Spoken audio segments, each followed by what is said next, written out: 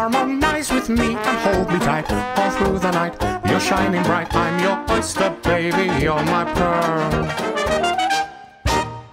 William! Dominic Monaghan. We have returned to the Friendship Onion stage. Anything to report? Are you comfortable there? Financially? No, just like your bum and your legs. Yeah, these are comfy chairs. It's nice on your back. I enjoy this pose. I don't know, would this be a yogic pose where like a flamingo almost? I wonder if that's good or bad for your hips. Don't know, but I like it. It makes me feel quite comfy. You like that pose, which I call the Michael Corleone pose, because at the end of The Godfather, he just sits in his chair like, who's going to mess with me now? I knew it was you, Frodo. Frodo? Yeah, I think it's Frodo. Are you sure it's Frodo? Yeah, I'm going to kick my shoes off, though. Yeah, kick them off. Come Have on. a great time. Peeling the onion.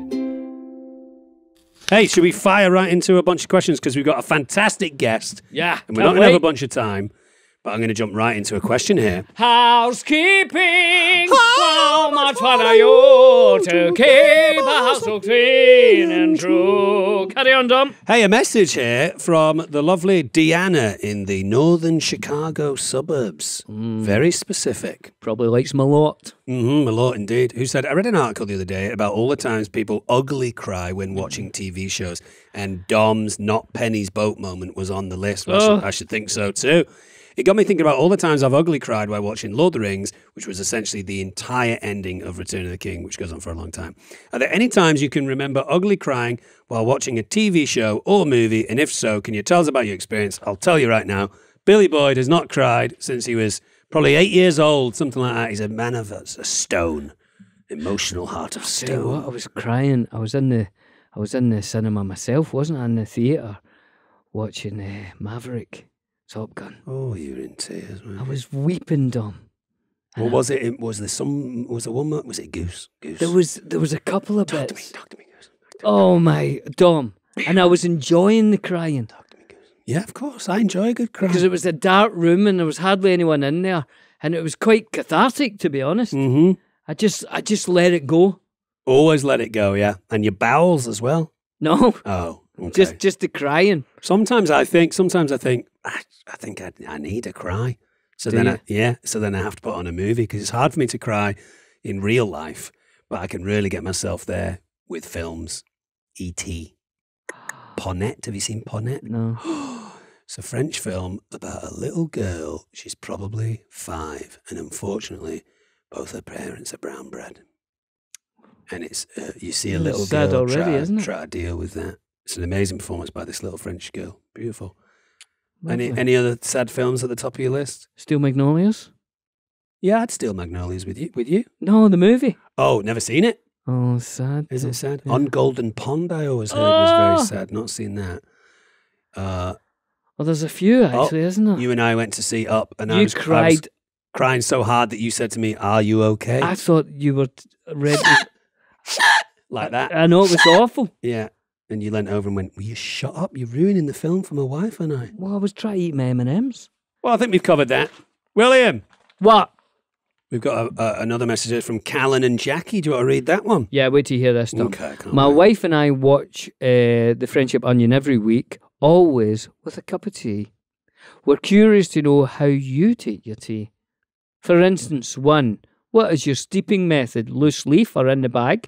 2, what's your favourite flavours? 3, what's your preferred time of day for tea? Or is it with particular meals? Well, that's good. Good question. The tea question, Tom. Well, on you go. Let us know. Well, I've got a lot to say we about... take tea in a few different ways, don't I've got a lot to say about tea. Tea for me is almost always what we call builder's tea for me. Yeah. Which is like your Thai PG tips or your Thai pho. Thai pho, yeah. Just like your black tea, and I have that. It's got to be boiling water. I would never take a cup of tea on a flight because it's never boiling water. It's warm. It's hot. So it's got a head on it. It's got a little kind of scum. So it has to be boiling right off the boil. Bloody hell. Into the bag. Yeah. Leave that. Let that steep for a couple of minutes. And then get the bag out, stick the milk in. Give it a little stir before you take the bag out. Little stir. A little stir, or give it a squeeze. Oh, squeezy. And then that's my tea ready. And I would say 98% of my time, that's the tea I drink. And my wife used to laugh because she said when she first met me, she couldn't believe how much tea I drank. I probably drunk 10 of those a day. Wow. But now, I'll maybe have one a day, maybe 2. In the morning, is it? No, coffee in the morning. Lovely. Later on, little I'll tell you what I meal. love it with, Tom. Wait till you hear this. Sandwich, Ooh. white bread, Ooh. banana, A banana sandwich? Just that? and a cup of tea. Is it just simply bananas? Is the butter on that bread? There's no butter. It's Wow. simply banana. Banana And it can't be too black banana, Oh, and it no. can't be too green. Yeah, Has to be perfect. yeah. And then with a nice cup of tea, and I'll put on the TV, so Well, a nice enjoy show. yourself. Put your feet up and take your shoes off. There's nothing better, Tom. Is that right? That's as good as a 10 minutes can be. Yeah. No, I'm with you on that one. For the past, I would say, probably year or so, in the morning, I've been drinking matcha, which Oh, is green tea powder. Yeah, yeah. Super yummy. And the whole method of that can't be boiling. No? You know, if you put boiling water on matcha, it makes it very bitter. What temperature would you say? Well, you very kindly, when you stayed at my house one time when I wasn't there, bought me the greatest kettle Yeah. ever, which has, I think, 6 different water settings. Mhm. So all the way up to black tea, Yep. boiling, Yeah. and all the way down to green tea, which I think is closer to like 77, 78 degrees Celsius. So nowhere near boiling. No, nowhere near it. So a little bit it's of cold closer water. to a oolong. Yeah, like an oolong, exactly. It's a delicate flavour. So a little bit of the powder, stir it up with some cold water to get the powder, into more of a liquid. And then you put the warm water on that, and I sit there, little meditation in the morning. But if I'm having your type of tea, your Yeah. builder's tea, Yeah. I'm probably about the same as you. Boiling hot water, leave it in there for a minute and a half without touching it at all. Nice little vigorous stir. Take it out. Milk. Done. And I like that with a fry up. A fry up. No, that's nice. Fried and all. eggs, fried bread, beans, mushrooms, tomato. And a nice cafe somewhere. It's great with a fry up. Oh, yeah. Because I think sometimes sometimes the stuff in a fry up can be a little tough on the stomach, and if you've got a milky kind of tea in there, Oh, good. have we answered everything? I think we have, haven't we? That was quite good, that, Dom. It Tea in the put me morning right for in the me. mood. Yeah. Do you know what I could go? A fish tea, Oh, a lovely fish sauce. chips, white bread with butter, a nice cup of tea. Have you found a chippy near where you live? I found one actually the other day there. There's a New Zealand chippies just opened near us. Wow. Not too near, but near enough that I could jump in the car and go and get some fish and chips. Treat yourself, because you like a chippy, don't you? How would you say that in a New Zealand accent? Fish and chips. Very good. Thanks. That was good, that, Dom. Hey, should we do a few voicemails, Johnny, over there? Johnny on the spot. While we're waiting for the voicemails, do you want to have a go at a tongue twister? Why not? How you feeling? I feel great. Tongue very dexterous this morning. Mara from Florida, Tampa, Florida, has sent us one. Mm-hmm. Well, how does that go, Dom? Well, am I doing it first? What would you think? Yeah, I'll go Do first. you want to get through it one slowly so that we know what it is? Yeah, there's one on the second page as well. There's one line on the second page. Here we go. Okay, is there? Mrs. Puggy has a square cut punt. Not a punt cut square, just a square cut punt. It's round in the stern and blunt in the front. Mrs. Puggy has a square cut punt. I did it. You try it. Mrs. Puggy has a square cut punt. Not a punt cut square, just a square cut punt. It's round in the stern and blunt in the front. Mrs. Puggy has a square cut punt. Perfect. We've nailed it. Hey, we got a voicemail. You don't want to go faster? I think you guys could probably do this a lot faster. I'm going to go a little bit faster. Ready?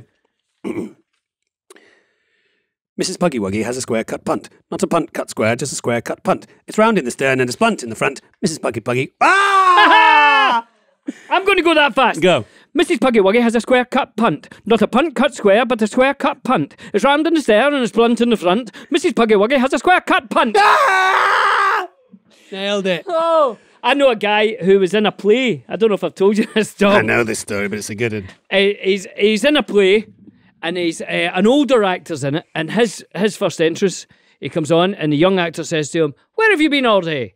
And he says, "I've been out in Kenny's punt." Yes. And they did this all through rehearsals. The day before they opened, the young actor says, "I wouldn't want to have your first line." He says, what do you mean? He says, well, you know, if you get that mixed up, out in Kenny's punt, I've spent all day out in Kenny's punt. Yeah. What do you mean? If you switch that round, that would be Penny's, you know. And the old actor said, I never thought. And he says, and he got to open the night and he's thinking about it. And he comes on and the young actor says, so where have you been all day? And he says, what? I've been out all day and Kenny's punt. No, Penny's Taters. Oh, God! No, never worked again.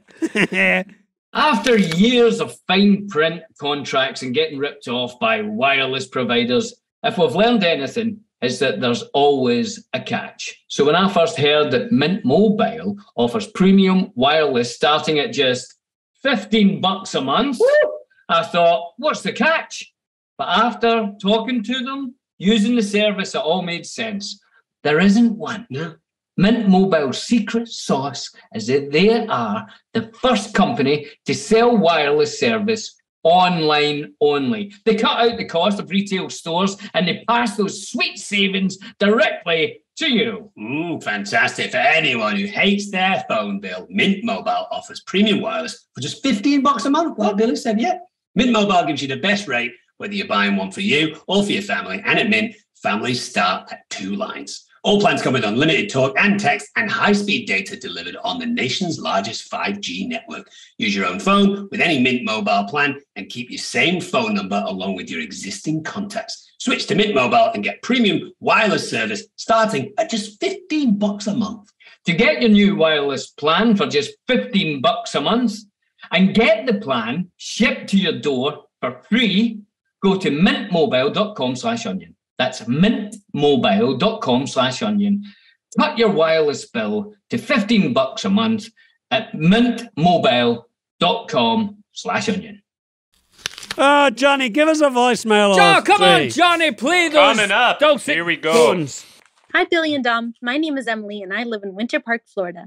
My boyfriend showed me the Lord of the Rings trilogy for the first time recently, and while I'm usually not a fan of super long movies, they are excellent films. I especially love The Hobbits, but Pippin is my favorite. My question for you is, if you could try any food item from the Lord of the Rings, what would it be? For me, it would have to be Bilbo's giant birthday cake and the magic limbus bread that fills up your tummy after just one bite. Piggybacking off of that, what is each of your guys' favorite meal of the day? Dessert counts too. Lots of love and thanks in advance. Bye-bye. Lovely, Emily. Lovely there. note, lovely voice. Lovely. Well, And a lovely choice of Hobbit, if you don't mind me saying. well, I wasn't really in full agreement with that one. But so foods to eat. I mean, I think just to have the magical feeling of what the lambast bread does in terms of filling you up. A It's bite, yeah, and then it feels like you've had a meal. Just to have that experience would be interesting. yeah. And then outside of that, I get the feeling that when we rested, which in the book in Rivendell is a long time, Yeah. months and months, if not years, Yeah. in Rivendell, I bet the elves cook up some lovely, delicate, decadent food, you know. I think, yeah, I totally agree. Lambast bread, you'd need to try it to see what that is. Yeah. Amazing. And I think that's right that you would go for the elvish, spent all day making something beautiful. I would like to have the meal when we are dancing on the table, when Legolas and Gimli have the drinking competition. Yeah. What bar's that in? I can't remember now. No, It's I the can't- third movie or second movie. Don't know the name of that bar. But yeah. that place looks like, I bet they'd have a great stew and a great beer. Yeah, I would like to have that meal. yeah, that's a good shout. Nice, lovely, thanks, That was a Emily. good one. Yeah. Any more, John? Hi, Billy and Dom. I volunteered with you guys on Sunday at Fan Expo Toronto. It was an amazing experience. My name is Perry. I hope you guys remember me. I got a picture with you, Billy. My question to you is, I remember you speaking with someone at Fan Expo about getting your tattoo redone. So what's the story with that? Why did you get a tattoo finished? Right, Perry. Well, it was good to see everyone in Toronto. That was Great convention. all those conventions were so much fun this Yeah, year, eh? yeah. That was a real highlight of this year. Yeah, and Dom's got a lot more tattoos than me. I've only got the fellowship tattoo, the one that, for people that don't know, the nine guys in the fellowship, except for John Rhys Davis, who sent his stuntman, all got the number 9 in Elvish tattooed. Different places on our bodies, but the same tattoo as the number 9 in High Elvish. And obviously it's been 20 years since we've had that tattoo. And Dom was getting some of his tattoos touched up, and he said, "This is a great tattoo artist. You should get your fellowship." Mark Draven. Lovely Mark Draven. We should say hello to Mark. Thanks. Hiya, Mark. Thank you very much. And Mark said he would be, delighted to tattoo any of the 4 hobbits. In fact, it was Sean Astin who did it first. Sean Astin got his wife's birthday. I think her name for their anniversary. Can I have a look at your tattoo since it's healed? Yeah, you ready? Let's have a look. Hold on. Because it wasn't that faded. Elijah's is really faded. Oh, it looks brand new, Bill. Is that better? Looks brand new. We're not allowed to show it, or we would. Yeah, it looks I think great. everybody has shown it now. Yeah, I think they've shown it by now. But I like the little kind of shadowing that you've got on it now.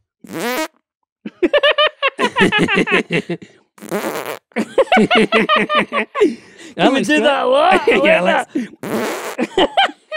it looks great. It looks great. Yeah, it's much better. I feel much fresher now. Thanks again, Mark Draven. Thanks, if you guys want a tattoo done, check out Mark Draven. He's always at the conventions, and he managed to work on myself, Sean Astin, and Billy. And I think he was gonna work with Elijah, but he ran out of time, didn't he? I wish Elijah would just get all our faces tattooed on him. Yeah, Elijah's quite impressionable. I bet we could convince him across his belly. Yeah, it'd be brilliant. Yeah. John, is there another voicemail? Hi, Billy and Dom. It's Daphne Sargent, and I want to know what's your favorite color and why? Oh, Daphne. Daphne, favorite color. What an adorable voice. Right? Hey, let's guess how old we think Daphne is. 43, 44. 75. I bet in real life, Daphne's 7. 10. Nice. Favorite color and why? Mine would be blue, I think. What hue of blue? What's... See, like the blue at the back of that hand, almost. Like a... Would it be a blue? Oh, like a sky blue? Is that only because that is the sky? Yeah, but not darker than that. Well, that's green, surely. But I don't know why. I don't know why it's my favourite colour, but I'm always drawn to it. I keep buying the same thing. You know what I mean? I'll go and buy a shirt, and then I'll, a year later go out and I'll look and I'll think, well, that's a nice looking shirt. And I basically bought the same shirt again. I wonder if it complements your colouring, your skin tone, and I don't think so. Your eyes. Because I bought a blue sofa. You did buy a blue sofa, yeah? I've slept on that sofa. I like blue. With your little dog. I like blue too. I think blue's my favourite colour. Mine would be an electric blue. Oh, blue, electric blue, what's the colour of your room? Like a kind of iridescent, maybe almost fluorescent electric blue, something that's kind of like, oh, I like that blue. And as my years have gone on in the last few years, I'm more and more drawn to yellow. Yeah, I love a yellow. I find yellow quite calming. Reminds me of the morning, like a quiet morning, lovely quiet morning. And blue and yellow goes very well together. Is that right? Yeah. In a clothing vibe? And anything. Right, okay, I'll keep that in mind. Well, lovely. Thanks, Daphne. Thanks, Daphne. We've got one more, Billy. Let's see. Let's have a look. Here. Hi, Billy and Dom. This is Kim from Leipzig in Germany, and I have 2 questions for you. First one, what do you think makes a good director from an actor's perspective? So, how does a director have to approach working with actors so that you enjoy working with them? And the second one's for Billy. So, I've read somewhere that you were actually originally supposed to use a West Country English accent on Lord of the Rings to match the other hobbits. I'm quite glad this didn't happen, but I'm also curious, how would English Pippin have sounded? Can you give us a glimpse? So thank you so much, guys, for making this podcast. It is always so much fun to listen to you. Have fun. Bye. Thank you from Germany, Dom. Where you were born. Leipzig. Yeah. Leipzig. Where I was born in Berlin, yeah. Well, let's start with the first question. What makes a good director? Right. For me, cash. Is it suitcases of cash? Suitcases of cash. I like when, a director said once, not to me, but I heard them, and he was talking to, I think, a younger actor or whatever, and he says, what a director wants from an actor is them to bring something. Even if it's wrong, what they hate is when you turn up and say, what is it you'd like me to do? They want something. And I think a good director, once they've seen what you've brought, then they're open to, oh, that I like what you did there, but could you tone down this part? Yeah. Maybe it'd be great if you sat down when you said that. And so they get inspired by what the actors are doing and then mold it from there, you know. Would it be fair to say, in terms of what you just said there, that it's kind of a collaborative thing? That's exactly what it is. That would have been my answer, is like, you don't want an overwhelming director who's just like, it's this and only this. Yeah. But you also don't want a director to be like, well, do whatever you want and we'll figure it out. You want to have a conversation ongoing. And then it's fun and you're playing, and that's the whole thing, isn't it? And then you're making it up. Yeah. And then on the second part, it's it was kind of true that we messed around with a lot of stuff as we were trying to work out who the hobbits were. And there was the idea that it would be more like Merry. Frodo is more RP, so he's more kind of posher kind of thing. But it was as simple as, I think Pete thought I wasn't as funny. And I lost a lot of the comedy when I was doing the a little West bit in Country your head, thing. maybe, with the West Country thing. Yeah. So I wasn't as probably loose with like trying to make things funny, and I suppose they needed Pippin and Merry to do the kind of comedy of or most of the comedy in the movie. So it was as simple as that. But then also, as our dialect coaches, Roisin and Andrew, explored the worlds and the appendices and stuff like that, things started to come up that lent to a Scottish tonality, like Tuckborough, the kind of idea. And Tuck's a Scottish word. Inventing golf and all this kind of stuff. They live in their own clans, country, right. in the Shire. They have their own place in the north of the Shire. So there was a lot that it made sense.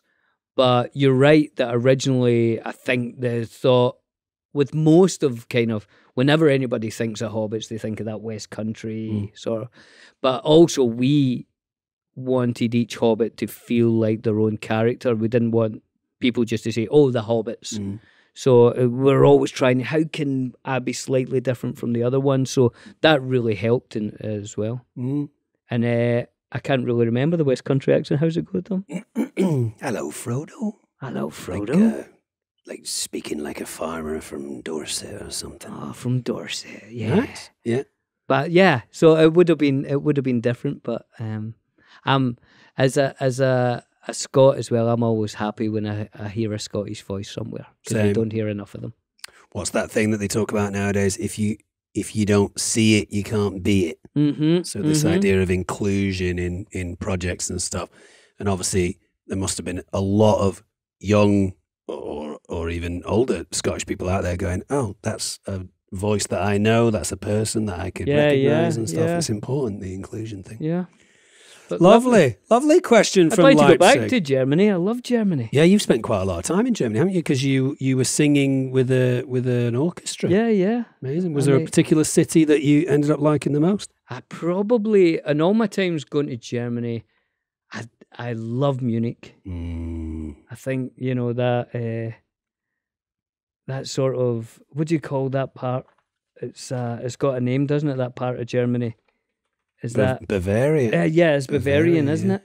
I would think so. I love that sort of, big beers. And we should go for Oktoberfest and get absolutely slaughtered. I would love it, Tom. I love it around. I mean, you and I grew up drinking pints, didn't we? But in Oktoberfest, they'll serve you a glass of beer that's like 4 or 5 pints. And do you know why that was? Go on. I found out at Oktoberfest. I was at a place, and they do that real sort of designed Amazing German jar. mug with a lid on it and all that. Yeah. It was because to keep the beer cold, it was kept down in like a cave in a cellar. So to go down and get the beer was such a hassle. So if you were getting a pint, they would do you half an hour. So you got like 5 pints or whatever that is. Brilliant. So you could sit for ages and have a lid on it. And yeah, that whole city just explodes with life during Oktoberfest. Live music and costumes. And, I think it's been tricky at times to maybe be proud to be German because of, what's gone on in their history. But Oktoberfest is a time where German people are like, this is a great country. And it's a fantastic festival. It's great. It's one of my favourite countries. It's a country, when I first started going, that I thought, well, yeah, I'd like to go to Germany. But it's now became a place that I think I could live there. It's a place that I could, I like their style of living, all the different cities, from Berlin and the east and the west.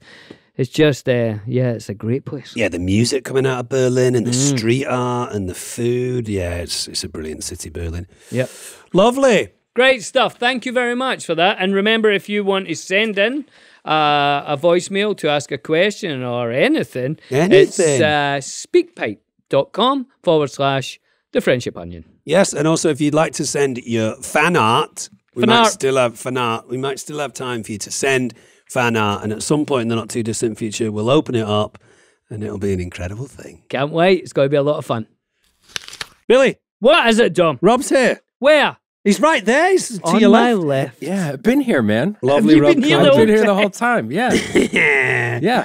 How's Did it going? you hear us doing all that stuff then? Yeah. I heard you guys the whole time. That's brilliant. Very self-indulgent. Crime doesn't pay. Yeah, I know. Yeah, we need to change our behavior. Well, it's great to meet you. I've never met you. I know, right? Yeah, it's great to meet you. Yeah. He has. We have an interesting story about getting to know each other because I got to know you through your wife. That's right. Who, I'll make this story very short, but I was in Australia working on an X-Men film with Hugh Jackman and the lovely cast. The lovely dialect coach on that said to me, hey, if you want to like practice your American accent, let me know. So I spent like a few sessions with him and he was excellent. Yeah. And then when I came out to LA, I was doing a film called The Day, and I reached out to him and said, I really need a dialect coach as good as you. And he said, you have to go work with Sandy Corddry, who's the best. So great. Yeah. He was her agent almost for the longest time. Wow. He would just, if he's often busy with Hugh Jackman, so he would give Sandy customers and it was great. She doesn't do it that much anymore. I'm sure she'd do it for you if you had to bang out an accent. Midwestern. Right. So we did, I think, probably, 4 or 6 sessions or something like that. And then at one point, while we were just chit-chatting, she mentioned, well, Rob and Children's Hospital. And I was like, oh, Children's Hospital, I love that show. Who's Rob? Oh, that's right. And she went, Rob, my husband. And I went, oh, your husband's in Children's Hospital. And she went, Rob is the clown, the creator of Children's Hospital. I was like, oh, my God, kind of starstruck. And then within a month or so, I want to say, you were on Children's Hospital, the British version. Yeah. I think that might have even been that episode largely inspired by getting to know you. A Brit, like right. I got a Brit. Right. All we need is like 6 more Brits. Yeah. One and down. What happens in the episode? It becomes English all of a sudden. Yeah, a little boy gets trapped in a box. The you know how it was at a time when a lot of them successful American television were adaptations of British shows in the vein of like The Office, right? Yeah. So, and there was a couple of them running. So we decided to do it the opposite way. Like we were an American show that the Brits decided to do their version of. That's brilliant. And it was called The Hospital for Children, I think, or something like that. Yeah. And it was excellent. It's still one of my favorite episodes. It's great. The lovely Frances Farmer was in there. Yes. And again, I was a little bit starstruck. She's because amazing. She was in Titanic, so I talked to her off about Titanic. But what a show. I mean, I was watching Children's Hospital the other night knowing you were coming in. I love the fact that right from the start you were doing previously on Children's Hospital, and there wasn't a previously on Children's Hospital. Yeah. The anarchy in that show is brilliant. I don't know why we started doing that. It's so funny because, you know why? It's just because Children's Hospital, basically, there is a story to it, and sometimes we challenge ourselves and do like 5 stories rolling at once, but it's really just a joke machine gun. Like the plot is an engine for jokes, not vice versa. Yeah. And so that was just a way to just have a couple one-off jokes. Right. Like this doesn't have anything to do with anything. It's just a sort of satire of previously on things. And also, I think, you know what, I must have been inspired by Arrested Development because they did the next week on Arrested Development, and it wasn't anything that was going to be next week. So we just did that reverse, basically. So it's like half a ripoff. Well, so we're gonna what Billy and I love doing on this show is we love trying to find out the origins of people's stories, because maybe there's someone out there watching or listening that thinks, oh, I'm kind of on that path as well. So we'd love to get into that with you, Rob. But just for a moment there, specifically talking about Children's Hospital, where did that clown come from? What is that about? The clown, man. I don't know. I really don't know. I thought like that you know what? I know a guy. It must have been from my friend Rob, who I was in Boy Scouts with growing up. And he went to clown college. There is a college. Yeah. Ringling Brothers Clown College. Wow. And he became the regional Ronald McDonald. So that was like the gig, man. Oh, yeah. He had hit the big time. And then he quit that when he lost that or whatever, that ended, and he started just being a clown in hospitals, going over to hospitals and making really sick children laugh. Right, yeah. And I thought that was beautiful until I decided to make fun of it. And I thought, well, wouldn't it be funny if there was a clown in a hospital who was probably the least funny person there, who was the most serious, scary, kind of like had his head up his ass. Yeah.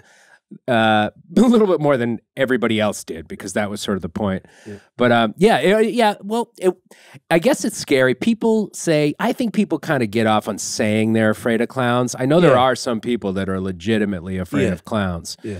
But you are covered in blood a lot. The clown specifically is covered in blood. So that was part of his clown costume. Brilliant. Because he's a city clown. You see, we had this whole mythology behind the clowns. Right. It was a separate race or even species altogether. I can't even tell you if their internal organs were the same as ours, because and every once in a while in the background, you would see some of the background extras. They were clowns, right?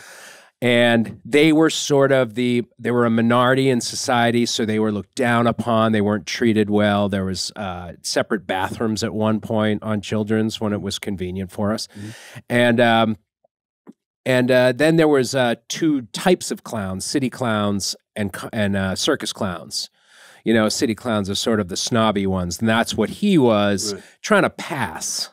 You know, and so this is we had a whole story in our heads. I don't know if that ever translated. People just go, "Oh, Patch Adams, right?" Yeah. Like, no, not at all. Never saw it.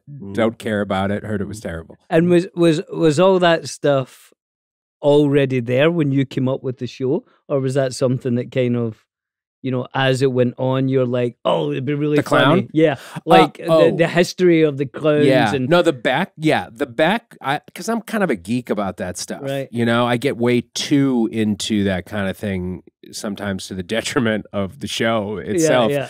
And I, from the very beginning, we had background extras as clowns, and there would be sometimes a nurse who's a clown, and but just scattered, you know, only here and there, and I didn't want to hit it too hard. Like, we've only had out of 7 seasons of episodes, probably 2 or 3 clown-centric episodes.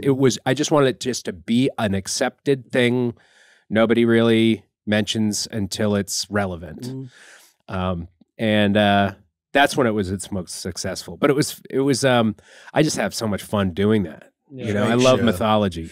And it had some of the best posters, like billboard posters for a show. That's the thing, is like, people think I was the lead of Children's Hospital. I mean, I created the show, but I was, because I'm producing and sometimes directing the show, I'm not, I hated acting on it. Yeah. I just didn't like it. It was too much time away from writing or whatever. And so I'm probably, compared to the other main characters, a more minor character. But it's just an eye-catching thing on posters. So of course you're going to have the clown front and center. Yeah. You'd be stupid not to. Absolutely. Yeah. Well, let's go back. Maybe we'll go back to the origins of Children's Hospital, but let's go back to like how stuff all began for you in terms of being in this business. Like when you were a kid, were you always wanting to be an actor? No, I wanted to be a writer. I never I come from this small suburb of Boston, and I don't know what it was like for you guys, but in a just normal blue collar middle class town, being an actor is just not a thing. Mm-hmm. You know, it was never, we watched them and somebody must be doing it, but it was never, I was told I could be president someday, but never an actor. Yeah. And it was not until my senior year of high school when all the guys in the theater group, high school theater group, had graduated that I started doing plays. Just because I hated those guys. At the time, they're nice guys. I actually know some of them now, but like, I don't know. It was a girl thing. Yeah. And I started doing plays, and I was told that I was good. So, and when I got into college, I told a roommate that I did that. And one day he came home, I think I was a sophomore in college. He came home and he was like, "Hey, I signed us up for Torch Song Trilogy auditions." And I was like, "Great, what's an audition?" You know? Yeah. And we got it. And it never ended. Then I was just like, I was on the road. Right. And it wasn't till when I graduated, I had a conference with my acting teacher, like the guru. Everybody has their guru, you know. This was mine, Ed Golden at UMass. And he said, and I'm doing a perfect Ed Golden impersonation right now. And he goes, so do you think you want to do this for a job? And I was like, yeah, I think I want to do it. He was like, yeah, you can. Like, oh, great. So it's like I had permission, and that was it.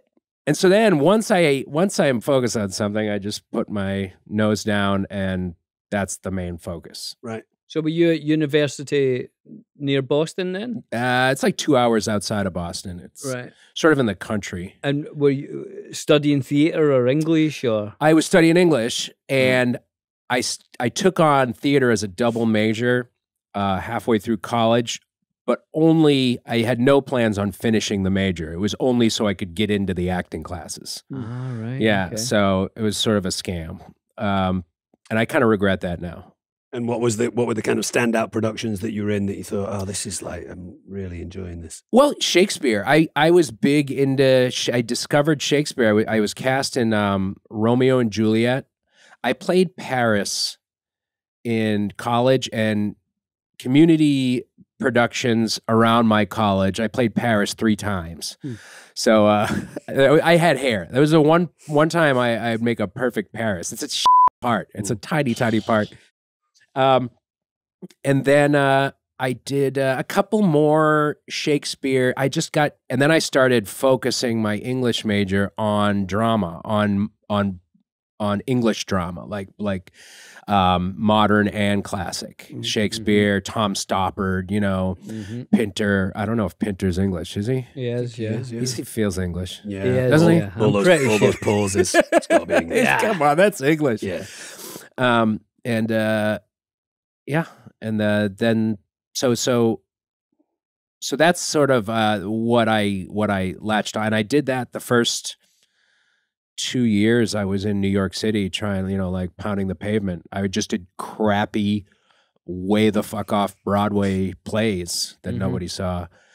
And at that point, were you writing as well at the same time? No, see, at that point I was auditioning. I would start auditioning for everything because I realized the one thing I wasn't good at, I wasn't confident about at least, was my auditioning skills. And because it's not something you can really learn in college. It has to be a practical thing. So I just went out on every audition possible. I got Backstage magazine, which was the way to go back then. And I would go for like, you know, black, handy, capable nursing student. I was like, that I'll audition for that, you know? Yeah.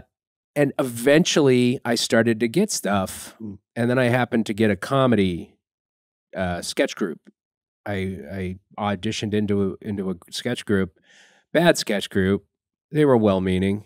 They're very nice people. And that sort of started me off on my next trajectory.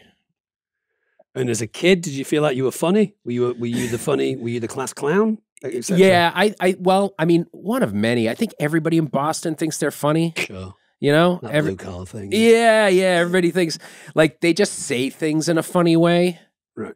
Like, you kumquat is funny all of a sudden, just because the way they say it. And, you know, they think they're funny and it makes it funny almost. So I didn't really know. I was told that I was funny by certain people.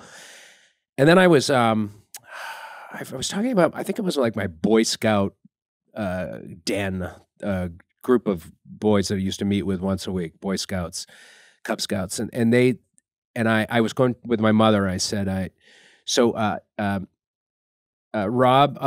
is the artsy one, and Josh is the sporty one, and Derek's the one that thinks he's funny, but he's not really that funny. And my mother said, well, what are you? And I said, well, they say I'm the funny one. They say I think I'm funny. And she goes, yeah, you do think you're funny.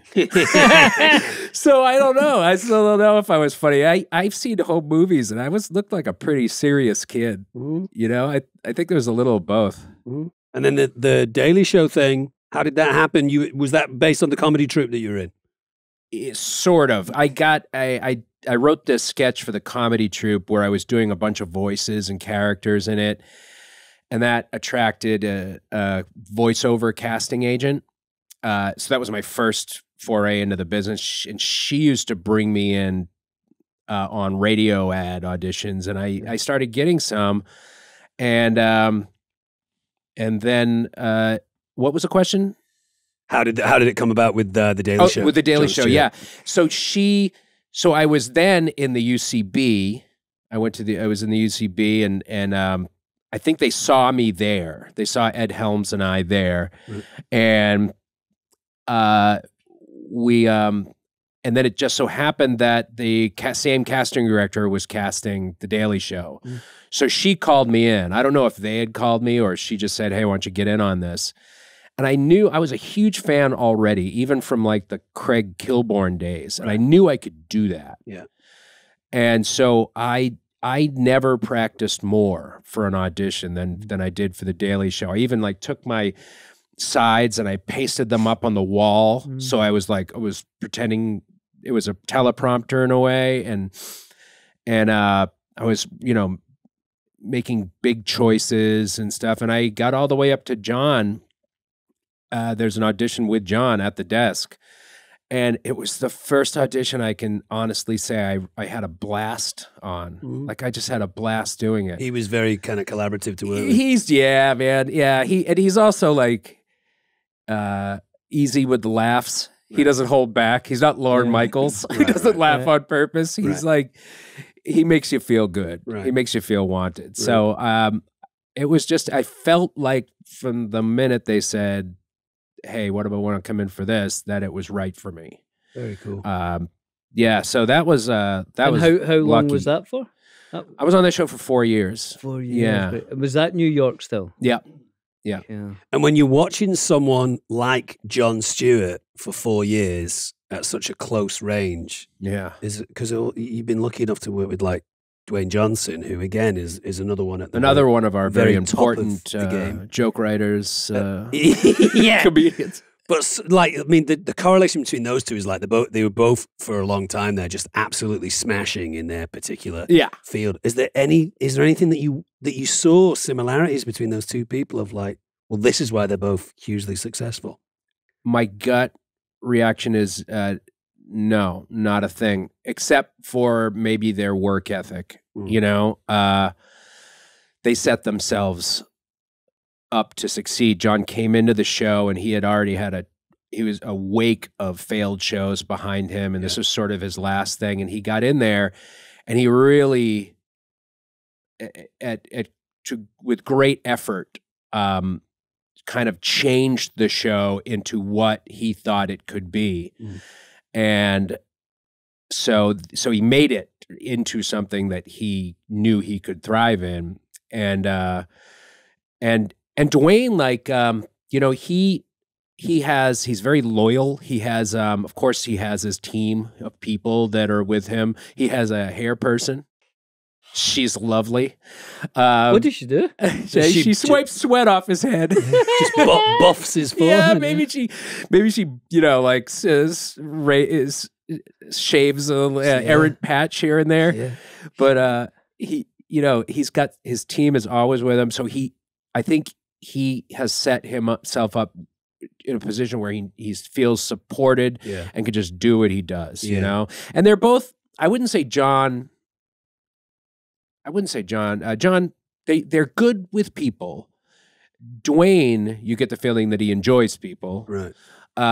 John Stewart's a comedian. Right. You know, he enjoys people as much as any comedian does, which is to say he'd rather be alone. Right. But comedians are. But he's good. You know, he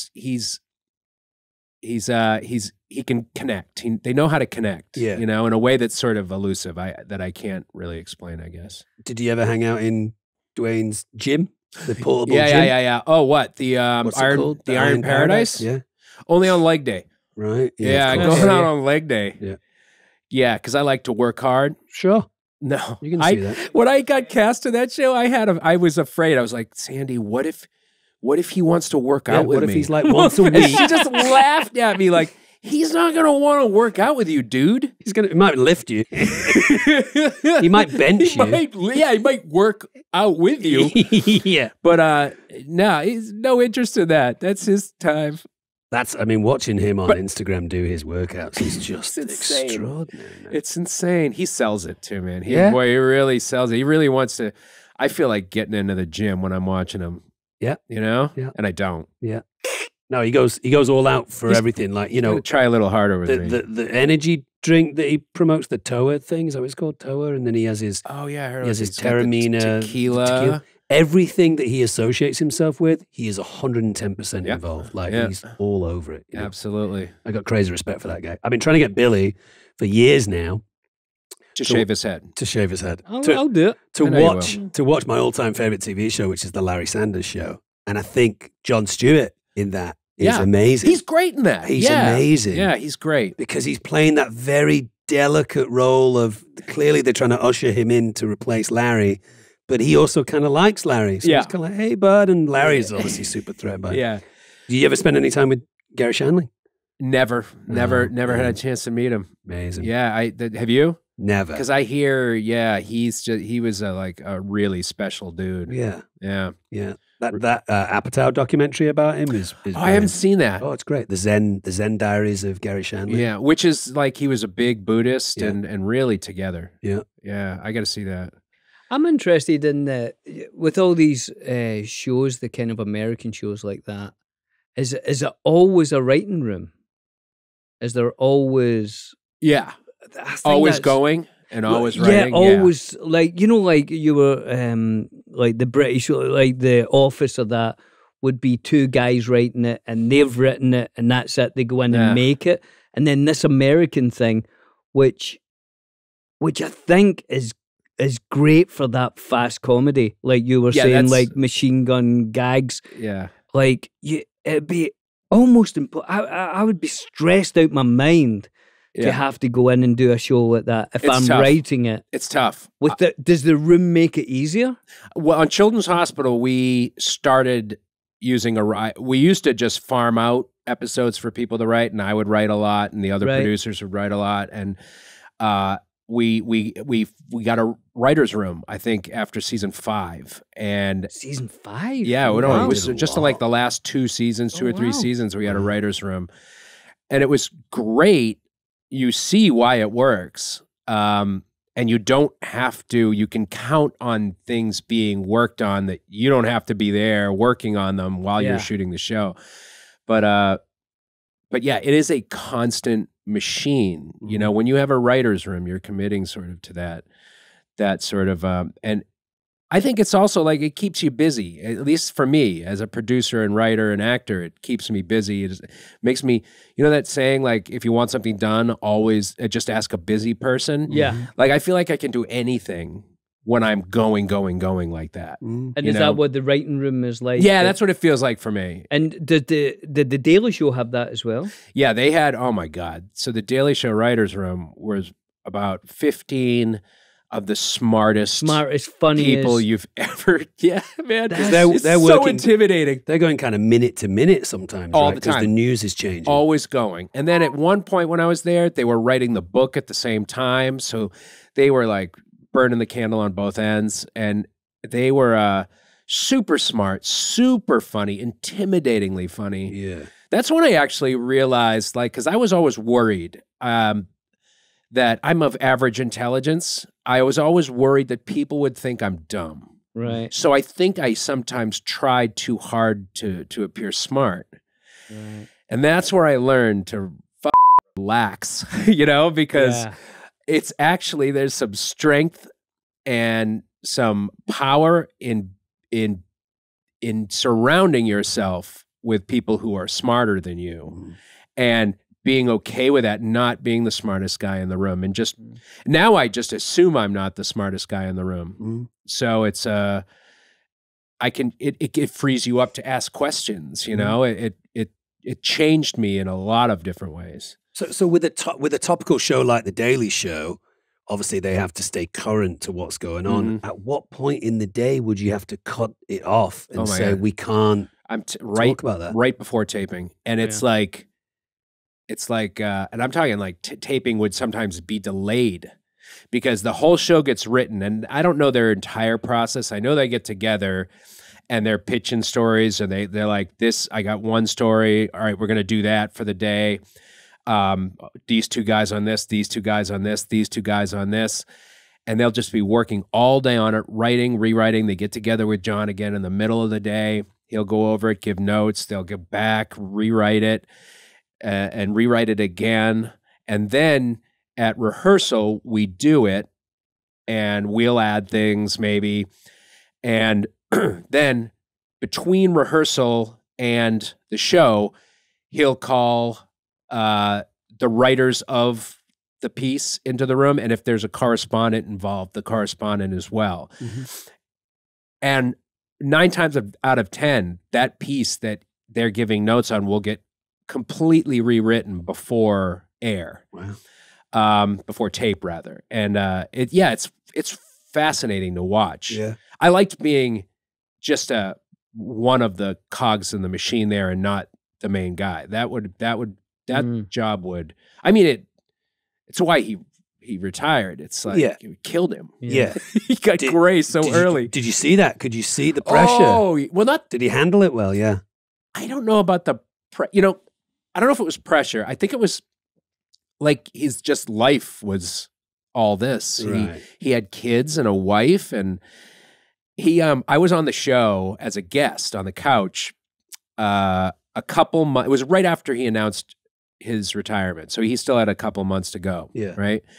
And he came into the makeup room when I was getting my makeup on and sat down, and he goes, "Rob, you're married. You have kids, right?" I'm like, "Yeah." He goes, "Yeah, and you take them, you get up, and you take them to school. You walk them to school." And I'm like, "Yeah, walk them to school." And you get them at the end of the day, and then you can go home. You go home and you have dinner with them, and basically you see the sun at the beginning of the day and you see the sun at the end of the day. I was like, "Yeah, I see it all through the day, yeah." And he's like, "Yeah." What is that like? So he was so ready. Right. He was so ready. Living for the job. Man, I can't imagine doing that job. Yeah, that's hectic. And we don't seem to know a lot about Jon Stewart, right? Like Leno was kind of the car guy and Letterman was like the cigar guy. What did we know? What was Jon Stewart's thing? I don't know. I don't know if he's got a thing. Outside of work. I think I don't know if there is. I don't know. I'm sure there is. Oh, wait, I know he drums. Oh, he's a drummer. He's a drummer. He's a drum guy. And I think that may have started after he retired from The Daily Show. Like he took up drums. Wow. And from what the few conversations I've had with him afterwards, it seems to me like he's pouring as much energy into the drums as he did into The Daily Show. Great. You know what I mean? Like he's just that kind of guy. Wow. He's just that when he was a stand-up, he just did stand-up and did it, And he's done some directing, right? He's done so. He likes directing. Yeah, he writes movies and directs them. And I don't know what his other things are. Yeah. I don't know if besides drumming, I don't know if he has hobbies. I know he's got his farm. Oh, he has a farm. Yeah, he's got a farm. He rescues farm animals. So he has cows on that farm. He told me, he said, cows can grow. I go, yeah, I know cows. Yeah, I know cows. Yeah. I know them. Not personally. I'm not going to talk about them behind their back, but I know them. He said, cows, if you let them age, which we don't, they can be the size of like baby elephants. Damn. They're huge. So he's really into that whole thing. Huge cows. Yeah. He's into big cows. That's his hobby. Isn't? Yeah. I mean, it's pretty interesting. Let's see how big these fucks get. Exactly. Oh, well, that's a good thing to do with your money. Have a whole bunch of land. Yeah. And you're helping out like older farm animals that, need farm animals that are just going to be slaughtered, I guess. And I don't know how he gets them, but... And he also has, his big cause is the vets and 9/11 survivors, people that were working at the site. That was great. Lots of fire brigade stuff, right? That really turned the show around. I mean, not even around. The show was great before, but that really, George Bush was very good to us as a president. Very good for comedy. Yeah. Some of those presidents are. They make it easy sometimes. Oh, yeah. Yeah, he's been very supportive of 9/11 was fantastic for us. Oh, God. So how do you go from that to writing your own show? And how long was Children's Hospital floating around your head? I think it was probably a year. I came here because I moved to LA when I got a sitcom, like a multi-camera sitcom. It was Seth MacFarlane's first live-action show called The Winner, which in retrospect was a stupid thing to name a show. Because the critics are already like... Yeah, we're ready for that. Yeah, even if it sucks a little bit, I'm going to call it a loser. That only made it 6 episodes. It was about a shut-in played by myself, whose best friend is a 14-year-old boy. And I think Fox realized at about 4 or 5 episodes in that they were potentially writing a show about a pedophile. Oh dear. So that was gone. And then the writer's strike happened and I was poor as hell. Like I had a new baby. I lived in a new city. I had no job, no prospects of even getting a job in the near future because it was the strike. And so what I did was I just spent my time learning how to be productive. Yeah. For when the time came. Like, how do you organize your thoughts and how do you get things done? And I found different ways that different like methods of getting things done. And I got my brain in order. And I felt like once my brain was in order, then my mind was sort of free to have ideas. Ideas would just start popping up. And web series were a big thing back then. So at first, the first season of Children's Hospital was a web series. My daughter, when they were young, they have this thing called Handmaid's Elbow, I believe, and it's a ligament comes out of place, and it hurts them really bad, and they get frozen, like their arm gets frozen. Yeah. It's terrifying. So we brought them to the hospital, and it was fine, of course. But I was sitting there in Children's Hospital in LA, and it was nuts there, man. Scared parents, and there was literally a life flight pilot with a whole team pushing a stretcher in, like yelling "stat" like on TV. It reminded me of TV. Yeah. So I think that's what got my brain going. And I remember like the stretcher, the gurney was smaller than regular gurneys, and the IV bag was smaller, and everything was smaller. And that really destroyed me. And I said to myself while I was in there, like, this is the least funny place I've ever been in my life. And then as we were pulling up to my house home from the hospital, I said to Sandy, like, do you think this is a good idea? Like I just, on the way home, I had come up with this idea for Children's Hospital. Like the most all the sexual politics of a hospital drama, but in a children's hospital where it's the most inappropriate place for it. Yeah. It really walked that razor's edge of what you can and can't do on TV. Oh, well, yeah. Now, well, I mean, watch it again. I cringe at some of the stuff we were doing. We were like right on the edge there where we just made it. Yeah, I watched the pilot episode last night, the night before last, and at the end of that, there's a little talking heads with you where you talk about your babysitter.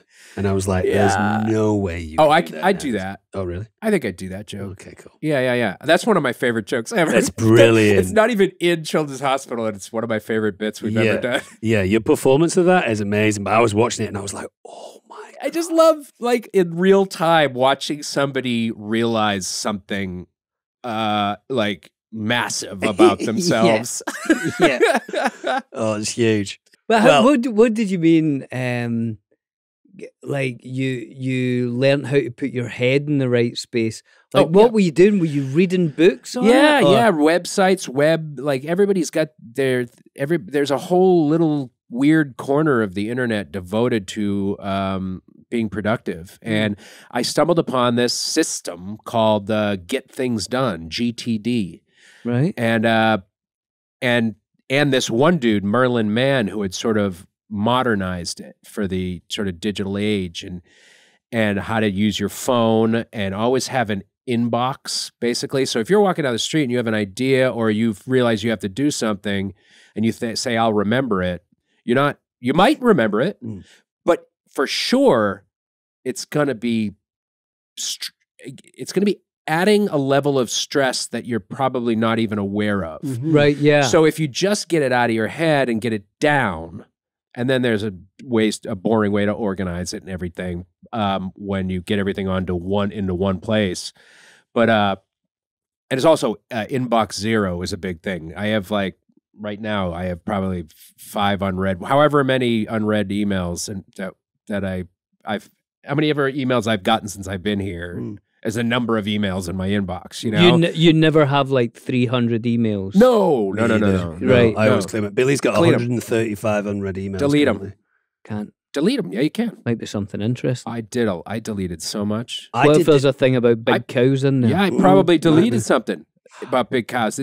I'm sure there's a treasure of nonsense I'd be interested in. Right. Gone. So that's interesting though. So start you from zero, weren't working and you just thought, I'm going to work on working. And you didn't think, first thing is, I'm going to write something. You just thought, I'm going to work out how you work in the right headspace. I wasn't even saying, that wasn't even the goal of like, maybe that will help me. I found this system and I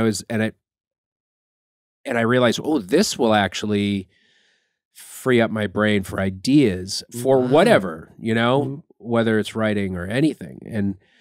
And it did. It really worked.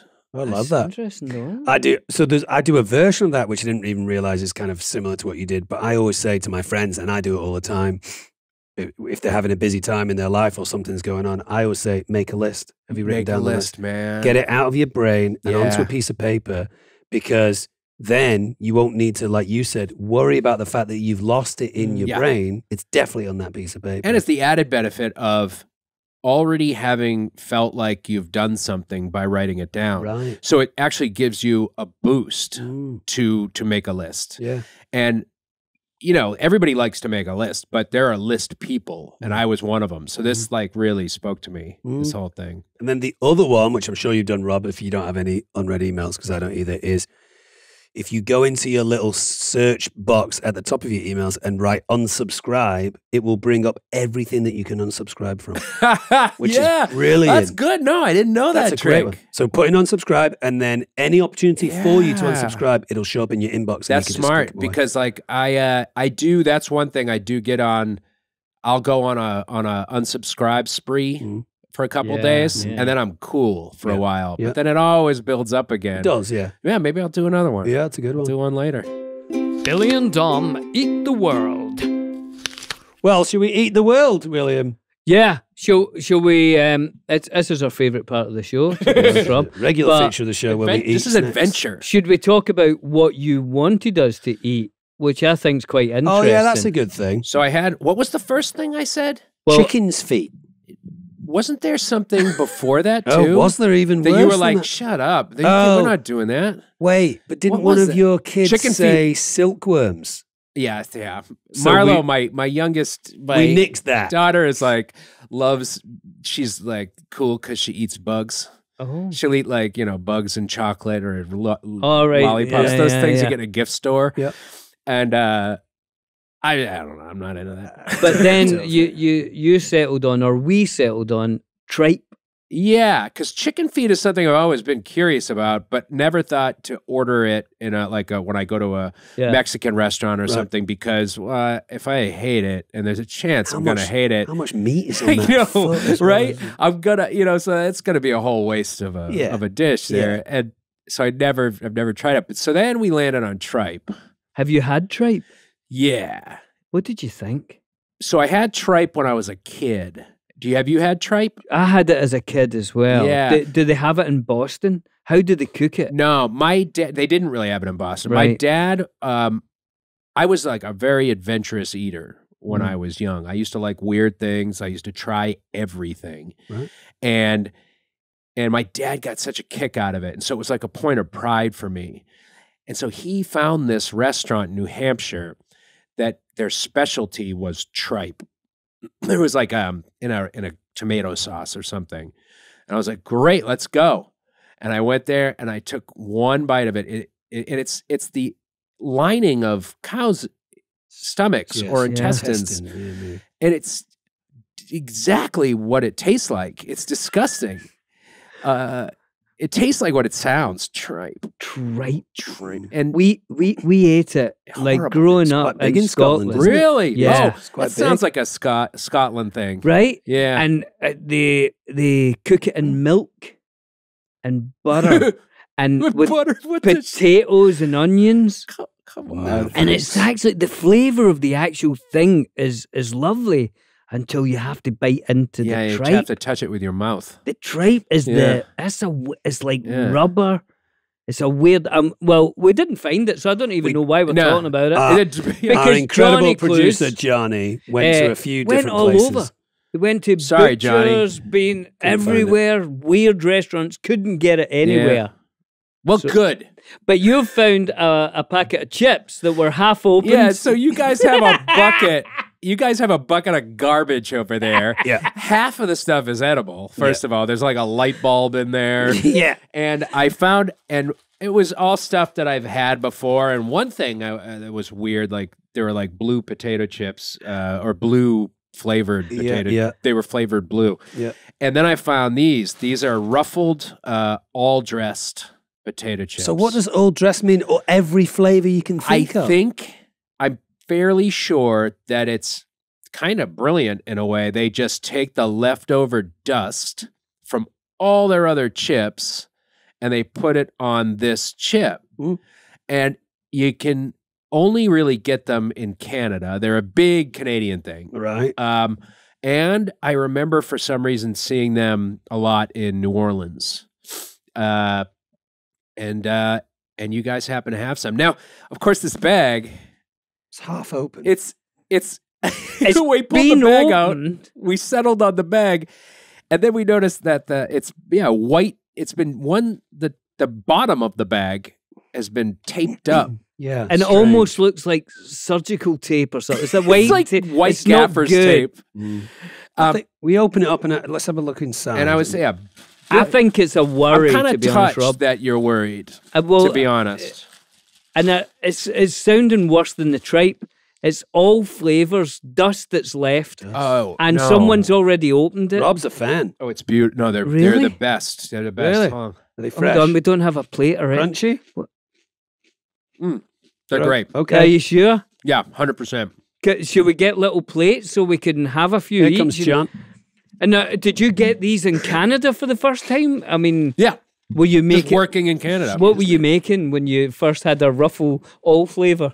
All dressed. What was I shooting? Yeah, what were you doing? Were you traveling back in time in a hot tub? I think I was, man. Yeah, because Was that it? shot in Vancouver, so I think it might have been hot tub. Yeah. That was a fun movie. Oh, man. thanks, man. That was so funny. John, we're going Was to it need fun to to rely make? on you for some info because we don't have any about Ruffles. I'm sure you can Is that help too us out. much? Because it is kind of just everything. But Is it? No, To you're me- gonna. I don't know what the hesitation is. It's Billy's- Do you like flavored chips? But I don't like the idea that it's like an afterthought, and I don't like the idea someone's opened it. You want there to be more focus Yeah, and fresher. I want it fresher. you I wanna don't want be- somebody else's fingers being on wanna them be- before me. Yeah. Oh no, there's been fingers on There's it. definitely been fingers. Well, it adds to it. Well, Hold on. Let's give it a little taste. It adds to the dust. Oh, Now that's a tangy chip. quite good actually, Bills. Got Yeah. a lot of barbecue in there. A lot of barbecue. I think every chip is a little different too. Sometimes you can taste the sour cream. Oh yeah. Maybe the cheddar and onion. Mm-hmm. The tomato. Oh, there's tomato as Well, well. there's ketchup, There's a potato little chips. ketchup in It's complicated. There's a lot of ketchup. I taste the ketchup a lot. Is And- it depth only to it. Ruffles that are allowed to do an old dress? No, they I- kind of copyright it? I don't think so. No, I think it's just a type of chip, like sour cream and onion. I don't think they're as fresh as they should be. No, It maybe could be not. crunchier. Would this be one of the chip flavors that do you keep chips in your house, or are you a no chip family? Not usually. I mean, I don't. I don't. Sandy does the shopping, so we have. Yes. I tend to subscribe to the idea that if you bring it into your house, 100% you're going to eat it. So Yes, best yeah. to have none of the bullshit. Yeah, we have yeah. like some what are they tortilla chips often. Just those are. It's about as plain tortilla chips. Well, they're nice. I like these chips. John, They're good, any right? info? yeah, I got There we some. go. I have Let's So some. wait till you hear this. Let's hear this. This is Go on, this, John. This is quite interesting. Oh, okay. John. It's a flavor of mixture of ketchup, barbecue sauce, salt, and vinegar. It was originated in Canada. This is Yeah. where it came from. Now, funny enough, Syracuse, New York potato chip maker Terrell's began selling all dressed chips under the name Syracuse style, which is interesting because my wife is from upstate New York, and they have everything buffalo wings, which Wow. is all the sauces. buffalo It's the wings. best. I know it my sounds sauce. weird, but they mix all the sauces and then just glob it all over these, and it's my favorite. Life's too short. But that's about as interesting as it gets. I'm sorry, I'm still. Well, that's looking. all right. Well, it's a That's all tasty right, chip. John. It's a tasty chip. So okay, so You totally no, called it with the tomato ketchup. no cheddar and onion, no sour cream and onion in there. No, I think But you the were salt right. and vinegar, Barbecue. and the barbecue for Tomato sure. ketchup. You've obviously got a very complicated palate, Rob. I'm actually really stuffed up right now, so I just tasted a hint. I only felt half the power of those chips, but that's a good chip. They're man. actually quite interesting. Ruffles does a great job. I mean, I'll tell you what, we always mark them. We give them scores. oh yeah? Yeah. Three Not categories. only, Rob. there's three categories. Oh, Flavor, of course, for number one. okay. Then aesthetics. How does it look? Yeah. 3, how useful is it? Okay. Good. How useful is a food? How useful Yeah, is, sure. is that? Like, what would you do? Like, if someone came to your house Oh God, Billy. and you went into your cupboard and they said, "I'm hungry," and all you had was a bag of Oh, I these, see. No. a bag of Okay. flour, Eggs. some eggs, It says the same thing every week. Bottle of ketchup. bottle of ketchup, Yep. chocolate chips. What I else? mean, what would you do? What? Yeah. I mean, You know what I mean? You'd open them, but I think it might be weird. Yeah, it'd be a tough I one. think it's kind of low on everything but the taste scale, right? Well, let's go see. taste first then. Out of 10, and you can have decimal points. Yeah. All right. Well, what's a 10? I mean, I'm so I mean, bad for me, at a 10 was like the 10. I've only done two He's only 10s done in two this 10s. entire podcast. Okay. Now, I've never done a 10. A pint of Guinness got a 10 for me. Okay. Just the flavour. And Yeah. have you had Marmite? Yeah. Yeah. I'm obsessed with Marmite. If so. you like Marmite, then yeah, sure, that's a 10 on that. It's Absolute I'm 10. not a. That's Yeah. kind of interesting. It's an acquired taste. It sure is. Mhm. Yeah. Yep.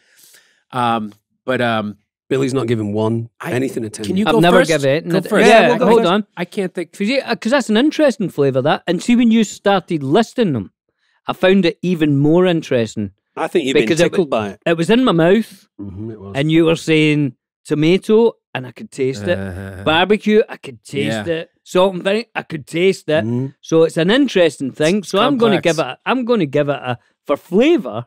I'm giving it a 9. Yeah. 9. Yeah. When this initially started, you were quite dismissive and snobby about the. It was mainly because of the surgical tape round the bottom. I'm a bit worried about that. Yeah. I'm still worried about that. I love your capacity to change. Yeah, I love that. I know. I liked it too. I'll give it an 8 because it didn't blow me away, but it was good. I'd like it with maybe some ranch. Yeah, I think you want to put more flavor on it, just to chill out the flavor. You know, like dumb it down. I would probably give it an 8 as well. Maybe an 8. I'll give it an 8.1, just a little bit higher than an 8, because it's fantastic, but it's still at the end of the day a chip. Yeah, it's still a chip. It's just still a chip. And when he started listing off what wasn't in the chip, all the powder I thought I was eating, I sort of tasted. I could see the seams in it. You know, I could see the like. You don't like. I don't now that we know how the sausage is made. No. It's kind of maybe it's lost a little bit of its luster. I definitely don't want to know how they were made. No, definitely not. all that powder all thrown. Somebody's sweeping it up off the. Yeah, we'll just throw that in. I'm with sure those everything's above board. Yeah. And then they're with the machine that seals the bag is broken. Just get some surgical tape. It will be fine. It'll be all right. They won't notice the difference. Well, category 2. Aesthetic. How does it look? Well, it looks like a chip, doesn't it? Yeah, for a chip. But Billy, it's ruffled. It's Keep ruffled, that in mind. It's but ruffled. also I don't like the shade. I don't like the color that. No, me either. Like piss orange, I would call that. Piss orange, It's not consistent either. It's pretty blotchy. No, it's not. No, I can't. It's a 3.5. It'd be under. I like the ruffle. I'll give it a 4. Yeah, that's what I was going to not say. Great. I was going to say 4 as well. Okay, 4. And then Billy's favourite category. That's my favourite. What's that? Oh yeah, How useful. If I had say I was making a soup, would I sprinkle this on it? Oh, like a little crouton. Say I was making, a pie, a shepherd's pie. You could put it in a sandwich. Yeah, I was going to say it's nice in a ham and sandwich. cheese sandwich. Lovely. With mayo. Nice in a with sandwich. all those flavors. All right. So that nice in a sandwich. What about could you smash it up into a dust and then maybe coat some chicken and fry that? And now you've got like an all dressed smash it up chicken. into a dust and then sprinkle that dust on a different chip. And then you've got put on sour cream and onion chips. Yeah. Wow. All With dressed some sour ranch dressing. Yeah. Yeah. There's some stuff. I mean, it's useful. Is it though? Is it? I don't know how. I mean, if you think about it that way, there's not a lot you could do with it. Yeah, really. have we even seen what them? we mentioned is not It's a not whole great. Shitload of things. I think a sandwich is a good shout. You definitely put it in a for sandwich. Sure. I would use them as. I think they'd be great to dip into tuna salad. Lovely. You know, right? Yeah. Lovely. Just trying to think of a different way. That's about it. Yeah, it's not the most useful No. of Christmas. Because Like all some the people put- flavor it's got there, cheese, onion, Yeah. barbecue, and then you're putting fish on there as well. Oh yeah. I like put it. I fish like right the on way there. you're thinking. It's extreme. Well, you know my dad used to eat chocolate ice cream with potato chips, plain potato chips, because Interesting. it's a salty sweet thing. Yeah. I never got into it, but Yeah. these you couldn't do that with. No, it's too intense. It's too much already there. All right, well, I- usefulness. It's a 2 for me. A 2. I'll give it I'm a 4.8. 4.8. Yeah, 4.8. Yeah. Well, I'm definitely lower than a 5, and I think lower than a 4. I'm gonna give it a 3.5.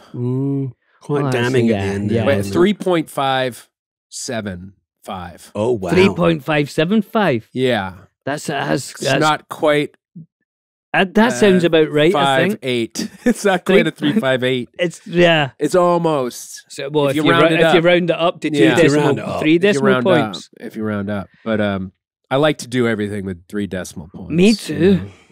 Yeah. I don't even understand decimal points. You Well, can only you have don't one need to. decimal point in a number, right? I get No, it. no, I you get can have a lot. Can you? You can have Can more? you?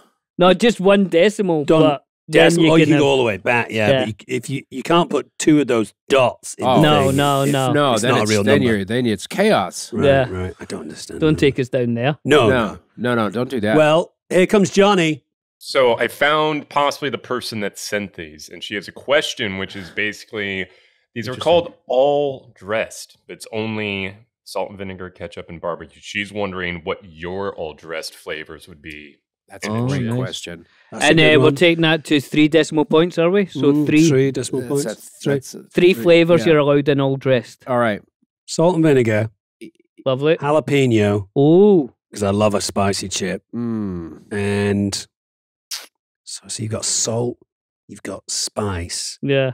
I would go something like a lime chili. So now you've got a little Oof. bit of citrus. It's intense. I Wow, like that's my an intense intense flavors. chip. Yeah, That's quite It's good. mine. Yeah. that's a crazy chip. Yeah. Go ahead. Right. Cheese. Yeah. Cheese chip. I'm going to steal his jalapeno because I like a little bit Yeah, of spice okay. on there. And then, hold on. So you've got spicy cheese. Spicy cheese. And then I'll probably put the barbecue on there. I Yeah. think. Okay, Yeah. lovely. I think barbecue is the great base. So, Yeah. but I would Barbecue's go. you're I would right. go with those spicy barbecue chips. You know, not the like country backyard barbecue. No. So you've I al- would- you've already started, spicy right? like Kansas City or whatever makes a spicy Yeah. one. I don't know. Mm-hmm. Yeah, so spicy, that's the base. I hesitate to put salt and vinegar in there because the vinegar is just really overpowering, you know? It's going to cut through too much, So, but I think you might need that. So with That's the spicy barbecue, salt and vinegar, and sour cream and onion, just because But Fuck that's it. intense too. It's Yeah. very intense flavors. that's really I think that's a winner. I love that. That's good. John, what was the name of our lovely lady that sent in that question? It came from a few, but that message was from a Debbie P from Atlanta. Debbie. Thank you, Debbie in Atlanta. And do you think Great Debbie question, Debbie. Mm-hmm. did she open them and then seal them with surgical tape? Yeah, you can send bags that are unopened, I assume, right? I don't know your policy here. I think they've been opened here. I think you pretty much have a closed container. No? We would rather We things say weren't closed, open Yeah. because Yeah. I don't want fingers and thumbs in there. No, just your own. Yeah, no. You know what I Yeah, mean? somebody could be. Don't even. Yeah, let's not even go there. Come on, we're having Don't even fun. go down there. Well, Rob, it's been brilliant having you on. We've run out of time. Oh, this is great. It's great hanging out. It's lovely to see you after so long. Yeah, for sure. If you want to get in touch, you can get in touch with us on our YouTube channel, Friendship Onion, or you can rate, review, and subscribe and leave messages and stuff. You can get Yeah. hold of our merchandise at thefriendshiponionpodcast.com. Billy, Yeah, am I and if you forgetting want us to eat something in Billy and Dom Eat the World, Yeah. then send it. But don't open it and then seal it first. Just send it unopened. Or just glue it or something. Make it look like it's not open. anything? Rob, it's been great to see you. Come Is there back anything, is on there again, anything you want would to tell you, us about? Is there anything coming no, up? no. What do What you got? writing? I'll do it. What you Let's writing these days? Oh, yeah. Same guys. Well, same guys that are a couple of the guys from Children's Hospital and I are writing just Something new. a comedy. Brilliant. We know, it's who knows. Me and Dom can be funny if you need us to be. Yeah. All right. We'll do Right. a British version. Brilliant. Perfect. All right. We'll see you guys next week. See you next week on the Friendship Onion. Toodles.